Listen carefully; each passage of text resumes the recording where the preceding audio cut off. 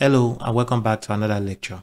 In this lecture, we will upload our key pair into GitHub. In the last lecture, you created a key pair. So the next thing you need to do is upload the public key of that key pair into GitHub.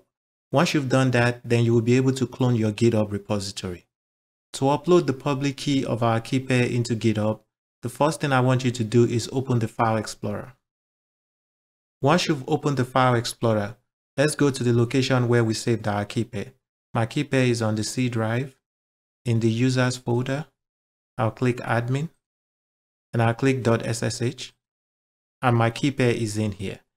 The key we want to upload to GitHub is the public key and it is the one with the P sign. So the next thing you need to do is right click on it, come down to open with and select Notepad. So once you select that, it is going to open that key here and it is a long key. All you have to do is put your cursor at the start, then press Ctrl A to select everything, then right click and copy. Once you have copied the content of your public key, make sure you don't change anything in here because it is an encryption key. The next thing I want you to do is close this file. I'll close it. Then I'm going to go back to GitHub. Once you've logged into your GitHub account, we'll select this logo up here and select Settings. Under Settings, select SSH and GPG keys. Under SSH keys, select New SSH key. Then give the SSH key a name. I'll call it my public key.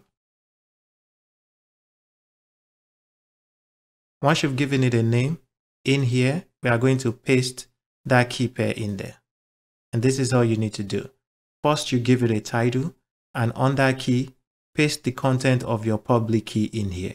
Once you have pasted the content of your public key, click Add SSH key. We have successfully uploaded our public SSH key into GitHub. Now that we have uploaded the public key pair into GitHub, we can clone our GitHub repository to our computer. This is how you upload a public key pair into GitHub. If you have any question or there's any part of this lecture you don't understand, please leave your comments below. Thank you, and I'll see you in the next lecture. Bye.